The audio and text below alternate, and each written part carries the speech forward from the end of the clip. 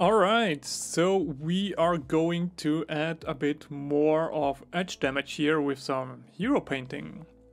And for that we need to go to our mask.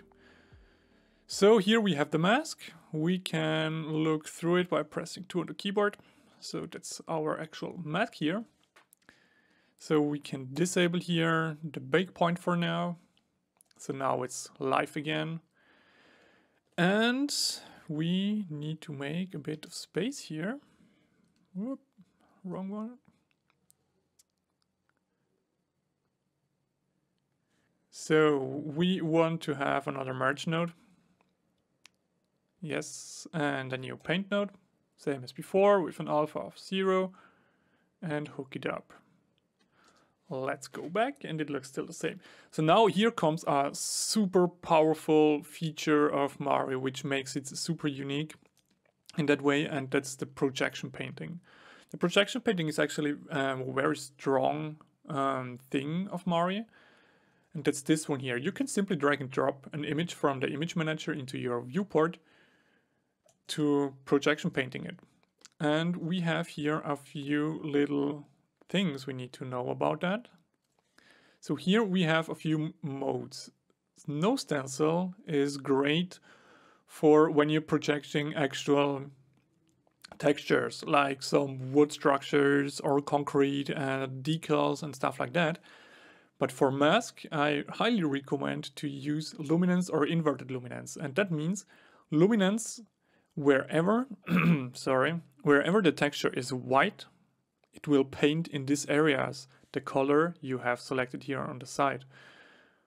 Wherever here is it in invert luminance, wherever it's not luminance, so wherever it's black, it will paint in that area the color you have here on the right side.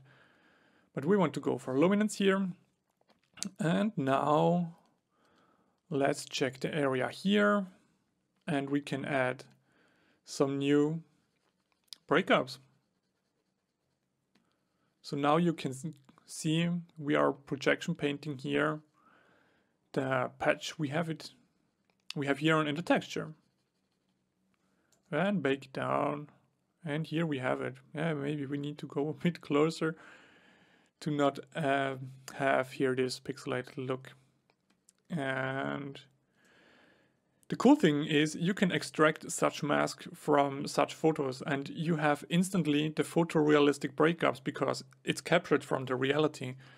And that helps super nice to bring photorealistic details into your work. So here, add more of that. Don't like that one here.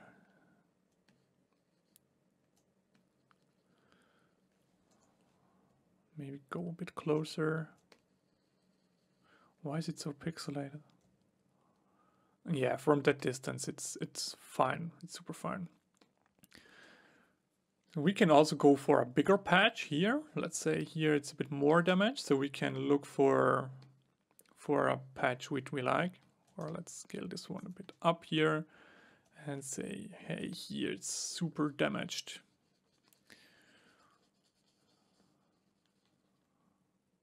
Yeah, why not? I mean, this is physically accurate because yeah, it's captured from the reality, so you don't have to worry about it. Does that make sense how it's distributed here, all the little things? So it just looks photoreal. Yeah, as I said 200 times now, it's from the reality. You just have to think around where you are adding this kind of details. Maybe we can get this scratch here, which is actually very nice. Let's try it out.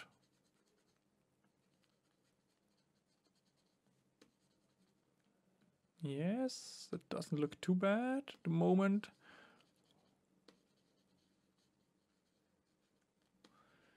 Very nice, very nice. So this adds now a bit of story to our robot here, and you can spend super long time on adding these details.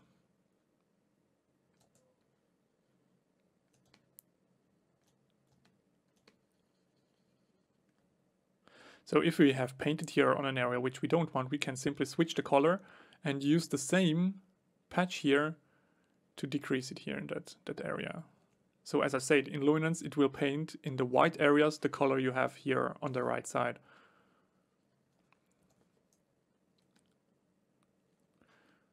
Yeah.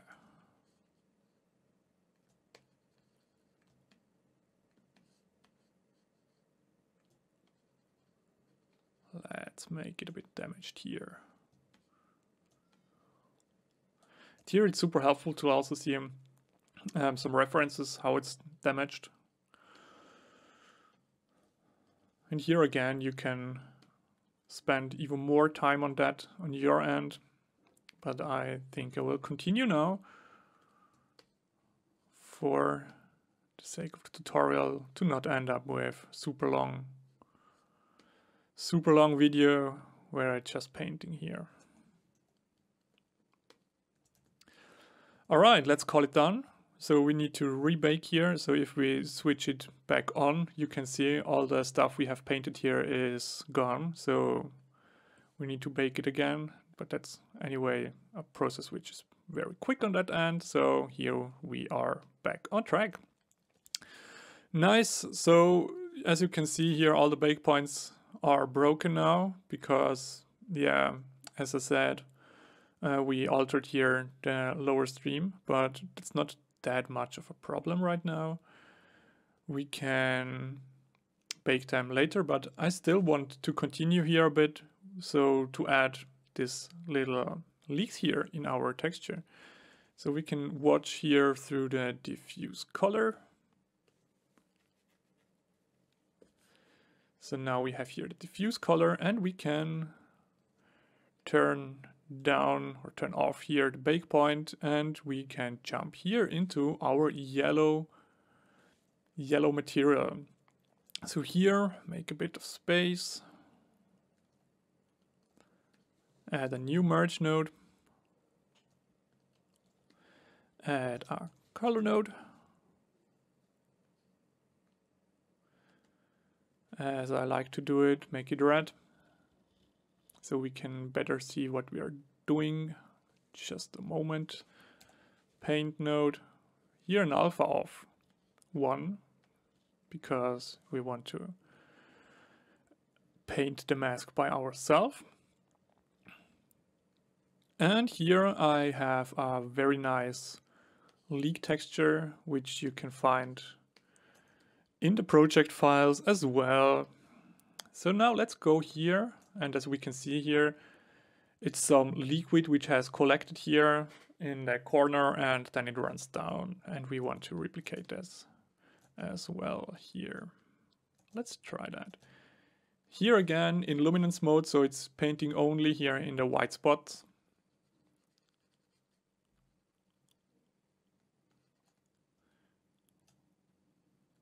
So that it makes sense actually.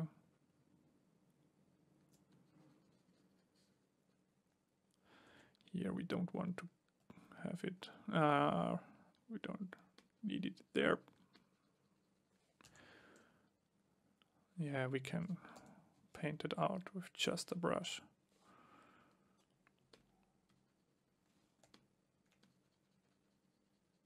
Now it's gone. Bake it. And we can add now this hero details, which brings even more life to our asset.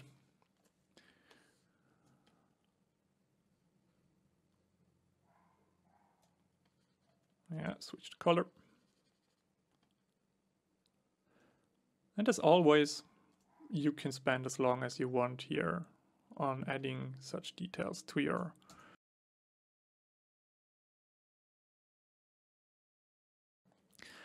So here I want to have such leaks as well. Let's add it. Let's go crazy here. Okay, not that crazy.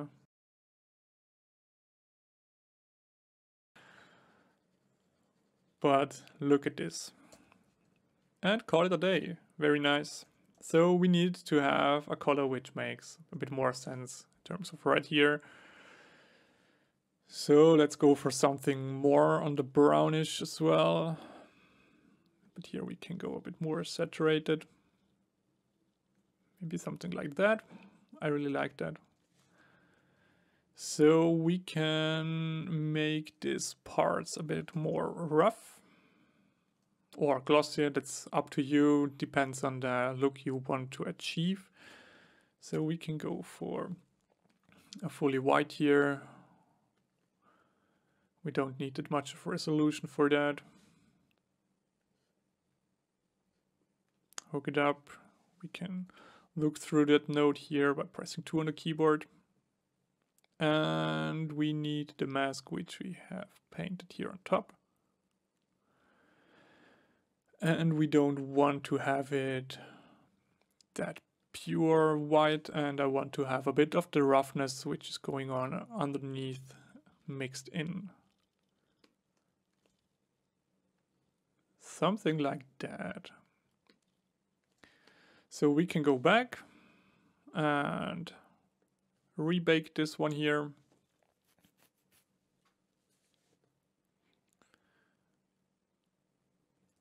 And turn it back on. And we need to rebake here these bake points as well, but in this case that goes super fast, so that's not a problem. So that's a bit up to you how you want to work. Do you want to add these hero details right at the beginning so you don't have to rebake all that stuff? Or do you want to block out all the stuff and as soon as you have a better feeling of the whole asset, you start painting some more life to it and add some hero details? That's really up to you, and I think it's also depending a bit on the asset. If it's just a small asset with just a few textures or UDIMs, it's not a problem to rebake that stuff. As you can see, it's done in no time. If you have a bit of bigger project, then maybe it makes sense to work on a specific material until it's almost done, to not have to jump between all the different areas all the time. So as you can see here, it's pretty nice breaking up the roughness, and we have some hero details. It's actually pretty cool. I really like it. Turns out very nice. And yeah, that's how you can work with projection painting. And we see us in the next video.